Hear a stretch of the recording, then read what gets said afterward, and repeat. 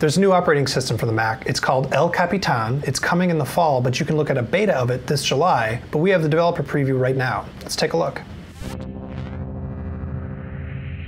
There's two things to know about El Capitan. The first is that it's faster. Apple has added metal to it, which means that graphics render faster. And in general, it says that apps launch faster. So if we launch the Photos app here, you can see it's spun up and launched pretty quickly. In terms of experience, there's a few different areas you need to look at. The first is window management. So I'm going to open up Mission Control here, and you can see that it has a little bit of a lighter theme.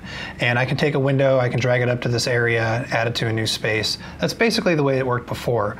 But what you can do now is you can hold your finger down on the green spotlight button, and you see there's two different sides to the screen here. I can drop it in, and that's dropped it into a split screen view, and then I can choose the other app that I want to see in split screen, like Notes.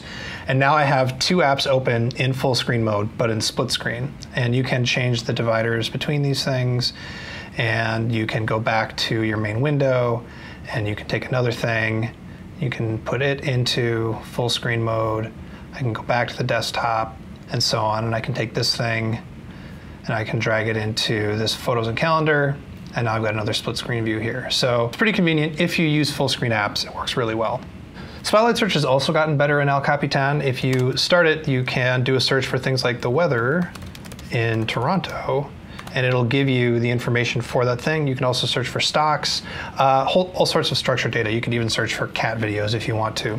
The other thing that Spotlight can do is you can use natural language. So for example, I could search for emails from Nilay, and it will show those emails.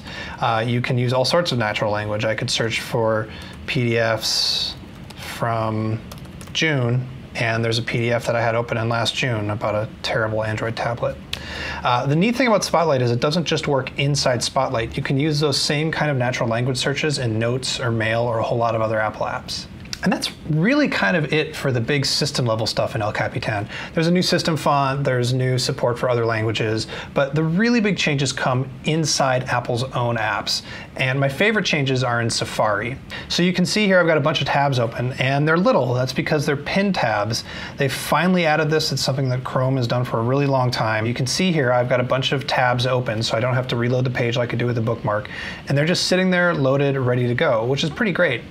The other thing that they've added in Safari, which is cool, is if you have something making noise, like this Jimmy Fallon video, you can just click in the address bar to mute it.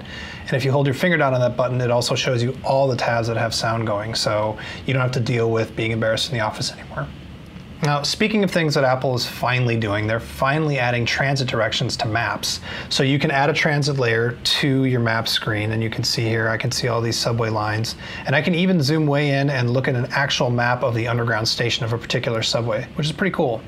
And you can click on a thing and you can see what the delays are, at least in New York. It's not available in a lot of cities to start, but they'll be adding more as they go. It is everywhere in China, which is interesting. Mail has also seen a big improvement. Apple says that it can sync messages faster.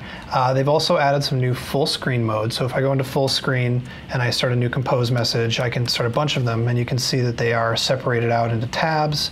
And if I minimize it, it sits down here at the bottom of the full screen so I don't lose it. The other thing they've done in Mail is they're trying to add some structured data. So I've got this email here that says, do you want to meet for lunch at 1 p.m.? And Apple has added a little thing to let me automatically add it to my calendar.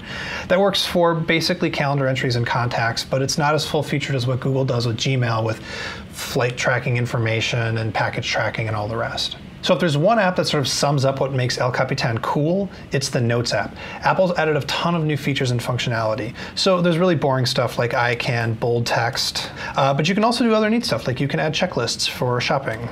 Milk, eggs, butter in the dairy section. But on top of that, you can drag images into it. There's an image. You can even drag URLs into it. So if I drag a URL in here, you'll see that it's created a neat little preview card that tells you what is inside that link. You can also share map locations to Notes. So if I want to save this thing in this subway station into my Notes app, pops up a little thing, and now I've got that reminder in my Notes. There it is. The reason that Notes sort of sums up how I feel about El Capitan is if you live in Apple's ecosystem, if you use its Notes app, if you use its Maps app, It's great because everything sort of talks to each other and works together really well. And then Spotlight is able to search all of it with really natural language. So it's cool. If you don't live in those worlds, you don't quite get all of those features. So your email lives over in Gmail and your notes live on Evernote and whatever else. And that's a fine way to live, but it's not necessarily the way Apple wants you to live. What Apple wants you to do is use all of its stuff together. And if you buy in, it feels really compelling.